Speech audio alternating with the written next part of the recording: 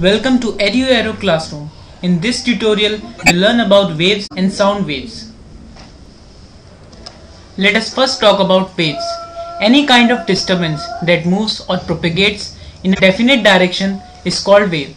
For example, light is a kind of wave in which the electromagnetic disturbance propagates in a definite direction.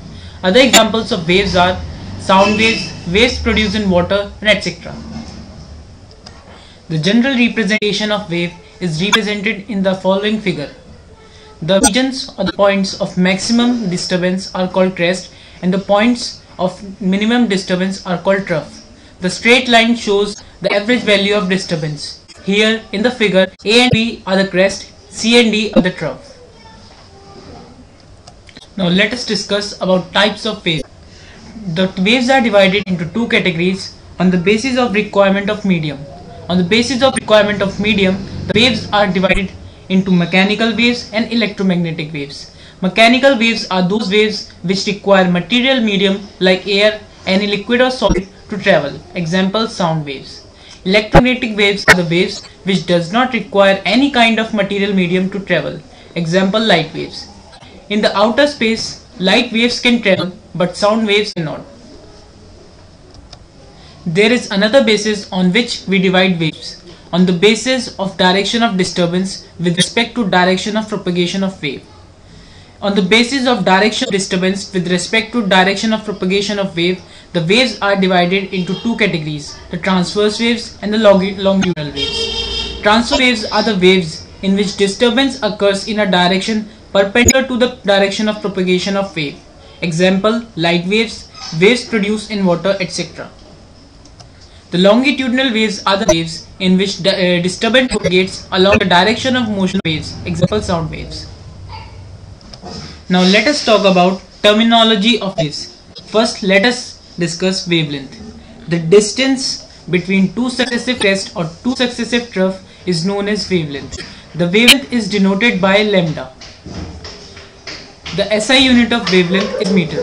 In the given figure, these are the crests and the distance between these crests is the lambda, which is the wavelength, or the distance between these troughs is the wavelength lambda. Second is time period. The time taken to complete one oscillation is called time period. In the given figure, OA represents one complete oscillation and the time taken to complete this oscillation is actually time period. Now third is frequency. The number of waves passing through a given point in unit time is known as frequency. In this figure, the enclosed portion is known as one wave and the number of such waves that pass through a given point in 1 second is actually the frequency. Now let's talk about amplitude. The magnitude of maximum disturbance or minimum disturbance is called amplitude. The amplitude is denoted by A. Its SI unit is same that of wave disturbance. For example, if wave disturbance is expressed in density or pressure, then the unit of amplitude will be that of density or pressure, like kg per meter cube or Pascal.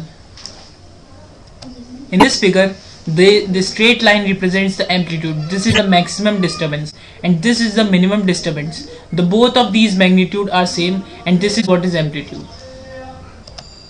Now let us discuss about sound. Sound is yet another kind of energy. Its behavior is similar to that of waves. That's why it is considered as wave. It is a mechanical wave and thus requires a material medium like air to travel. It is a longitudinal wave. Now let us understand how sound is produced. Any vibrating source can produce sound. Now let us consider the example of tuning fork. When tuning fork vibrates, it displaces the air in front of it and creates a region of high pressure and density. When it comes back, it creates a region of low pressure and density. In this way, when this process continues until the sound reaches our ears and in this way sound is produced. These regions high pressure and density are called compressions and the region of low